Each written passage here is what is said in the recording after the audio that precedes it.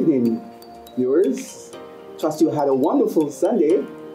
And we are back with you again. This is the Church of Nazarene Family Forum. And we do enjoy coming to you every Sunday around 5 o'clock on CBC TV 8. I trust today that as we share on another important topic regarding family life, that you would benefit. Call a friend perhaps and or a member of the family to share with us in today's program. In today's program, we're focusing on the parenting the special needs child, and this is an area of significance. Incidentally, this is a month, Autism Month. We trust that even as you listen to us, we're not focusing specifically on that. We want, of course, that is inclusive, but if you have a friend or you know a friend that has a special needs child, or someone that you work with, I believe that it will be helpful to join with us this evening. In this evening's program, I'm pleased to have with me Dr. Janice Gibbs. Good evening. Good evening. Right? Mm-hmm. And Janice Gibbs is an educator. Of course, she would have taught over 28 years in the special area of special needs. And right now, currently, the past 8 years, she is the education officer with the Ministry of Education responsible for special needs. So I know she has a wealth of knowledge in this area, having taught that special group, and as well now being the education officer responsible for special needs. And of course, as usual, I have with me Reverend Kelman, my co-host. Pleasant afternoon to everyone. Right. I'm sure a little more about Dr. Gibbs. She would have done her PhD in education, and of course, she is a parent herself of 2 adult young ladies and also a grand. Is that right? Yes. A proud grand. She loves the Lord. I know for sure that's where her heart is, and her teaching, I believe, is also very much a ministry for her as well. And married to her husband, Garfield. How many years? Over 36. 36 years. Wonderful, 36 years. I'll catch you soon. Yeah, all right. May God bless you and your family. We are so glad to have you here with us today, Dr. Gibbs. Thank you. Thank you. Let us pray. Father, we thank you again for this opportunity that we can share with the public on areas relating to the family. Recognize the family is indeed the core of the society. And if we can address significant areas in family life, we believe that we will help to enrich family life in Barbados and ultimately make a better society. I pray today as we share on this topic of special needs, Lord, that you will guide us. We pray specifically for those parents who have children with special needs, that you will give them the strength, the wisdom, and I pray even as we would share that they'll be able to identify some areas that can be of practical help to them. Bless us for Christ's sake. Amen. Well, just want to share a verse with you from the Word, as I usually do. We're not sharing for sharing's sake, but we believe the Word is very instructive. When I think of this program, this passage came to me immediately from Psalm 139, verses, I want to read verses 13 and 14, Psalm 139. For you created my inmost being. You knit me together in my mother's womb. I will praise you because I am fearfully and wonderfully made. Your works are wonderful. I know that full well.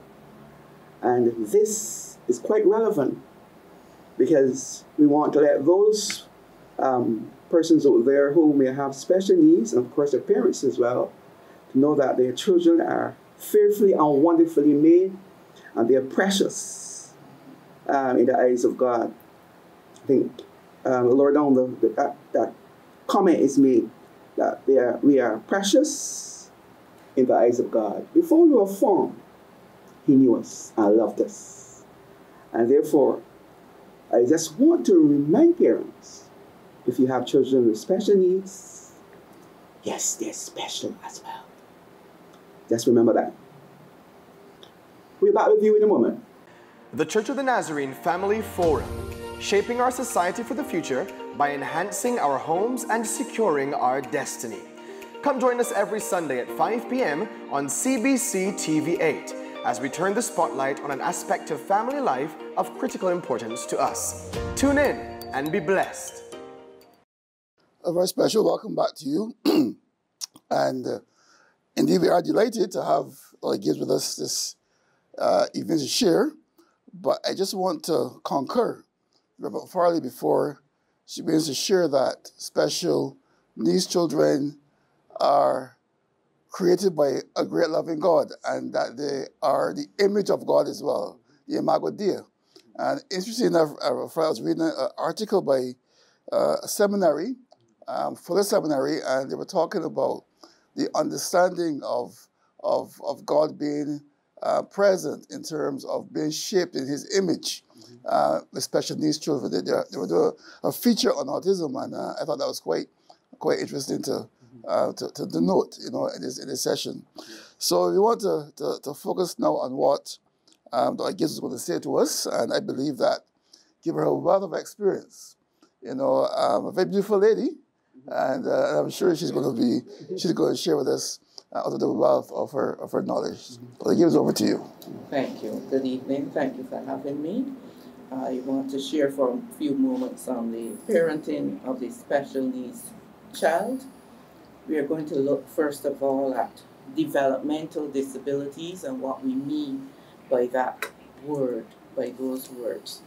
That a developmental disability is a lifelong disabling condition that begins early in life, and it significantly impacts the individual's ability to follow through with activities of a physical nature or a social nature or an academic nature. These activities are curtailed by a developmental disability. Now, some developmental disability types might be including autism, Down syndrome, epilepsy, cerebral palsy, moderate to severe intellectual disabilities, and the list goes on. Mm-hmm. These developmental disabilities affect the student's functioning. Their speech can be affected, their motor skills, their walking and so on, their grasp, their cognitive functions may be affected, their thinking, and their social skills may be affected as well. So the parent may notice a delay in the child's speech development. The development of the speech may be delayed. There may be a long period of time before the child says his or her early words. Mm-hmm. And then there might be a challenge with the child being able to make or form sentences. The social skills may be affected in certain cases as well. The child may not interact with other children, especially students who are challenged with autism. They may not interact with other children as typically developing students do. They may not play the way that other typically developing students do. They may just be lining up the toys or throwing the toys rather than imaginative play. You might notice these things in the early years, as well as cognitively, the student may not be able to problem solve in the early days. They may have challenges in being able to swallow, being able to take solid foods after the month of the third month of life. They may still prefer liquids even into the ones and the twos. They may not be able to get the function of that swallowing in place. Somehow it is delayed in that particular motor function. So early parents may be seeing these early signs, the speech delays, the challenges with mobility and walking, the challenges with the grasping and other motor functions. They may see the challenges with the social skills. They may recognize some cognitive challenges in the early years as the child develops and as they see other typically developing students. They may wonder what is the cause of the delay. Now, some of the causes are still being researched, but the causes may be hereditary. There may be some challenge with the chromosomes. The causes may be during the birth process. The birth process. Those challenges may have occurred. There may have been some trauma during the birth of the child, and sometimes the challenge occurs after birth. There might be some accident, some trauma, some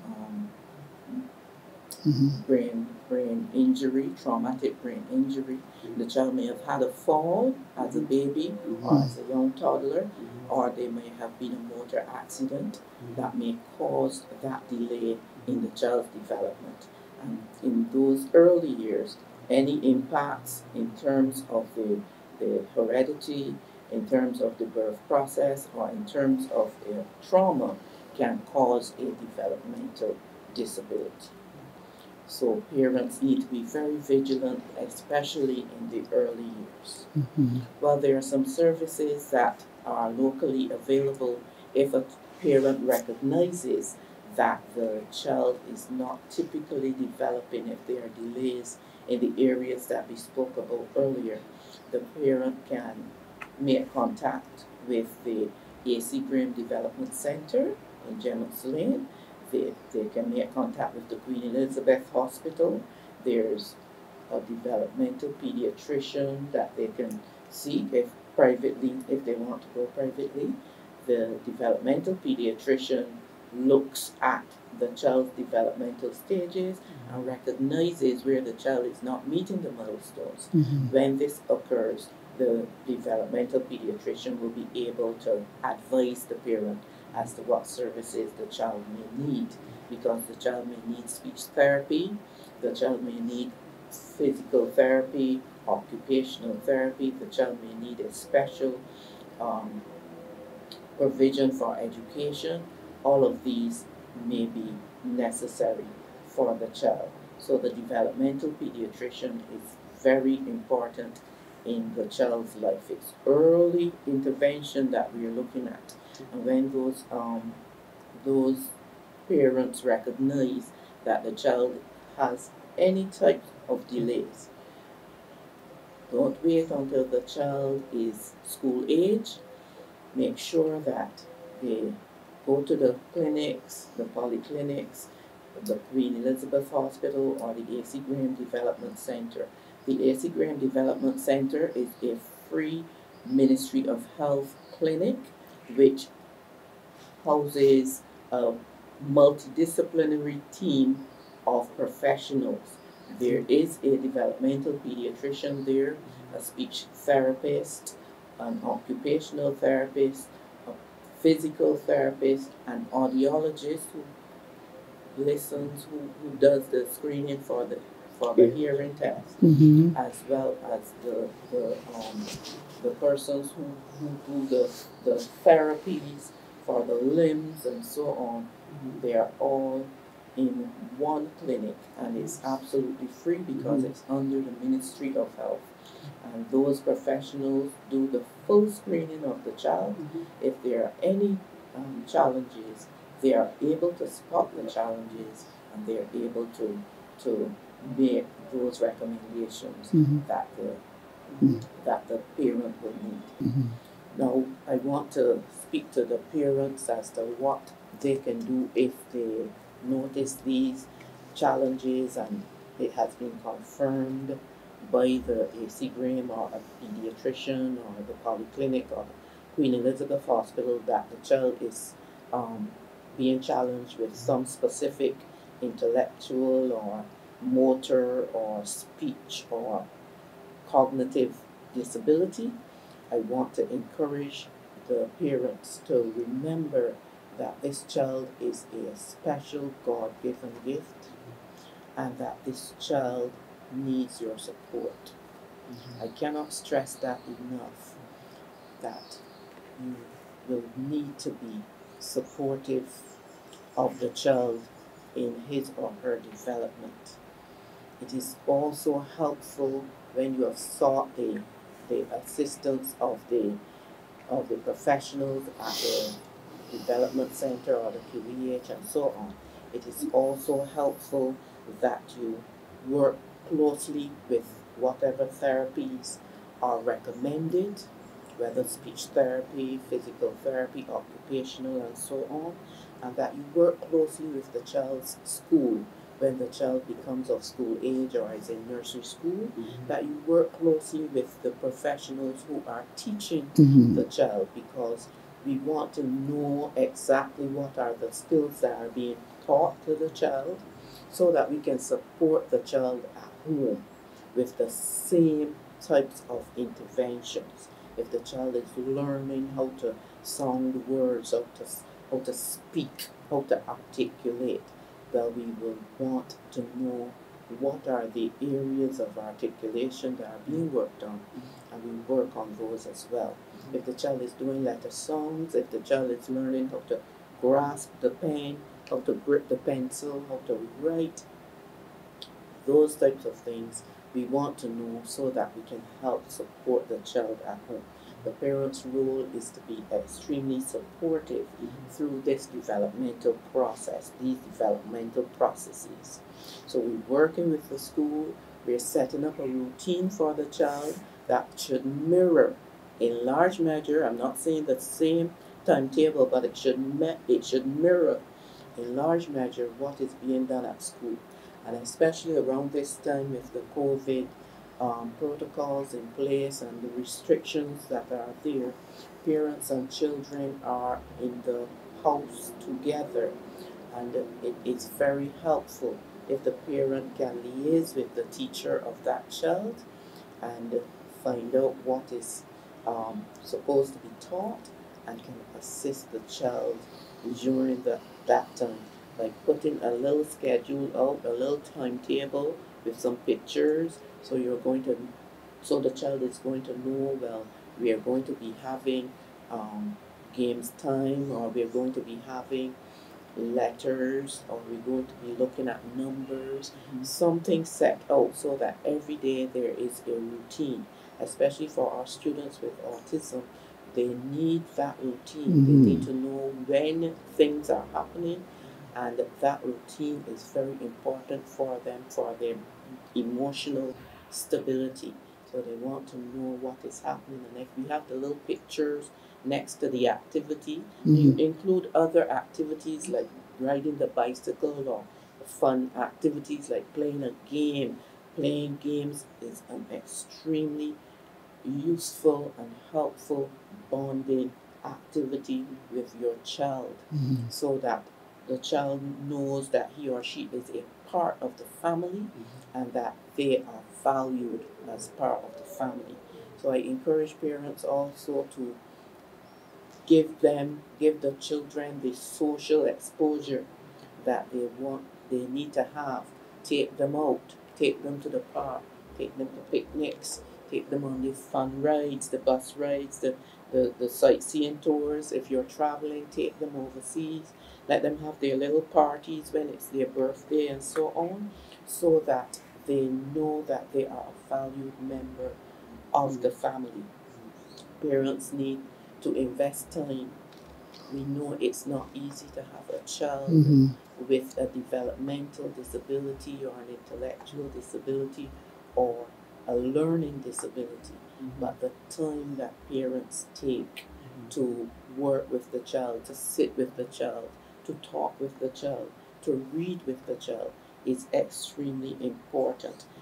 Our children are unique individuals. They have their strengths, they have their weaknesses, and we are there to help put that network of support around them as family and as community, as church, as various organizations in the community. And I want to encourage parents also to join one of the support groups, one of the support groups that may be formed, that may have been formed locally to support any of the areas of disability that we mentioned earlier, autism or students with intellectual challenges or students with mobility challenges, the myasthenia gravis or the multiple sclerosis and so on. Any of the groups through the Barbados Council for the Disabled, they can find out all of the individual groups.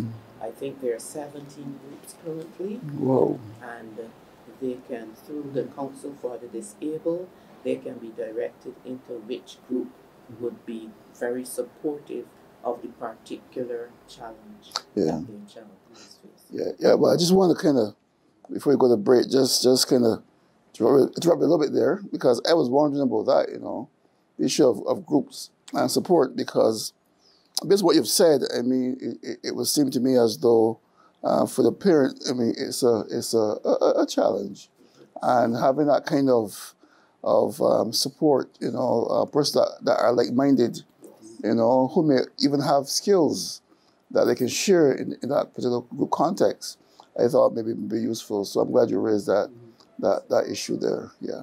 All right. So thank you for sharing. Of course, we're going to come back with you in a moment, viewers, as we continue this very interesting discussion. The Church of the Nazarene Family Forum, shaping our society for the future by enhancing our homes and securing our destiny. Come join us every Sunday at 5 p.m. on CBC TV 8 as we turn the spotlight on an aspect of family life of critical importance to us. Tune in and be blessed.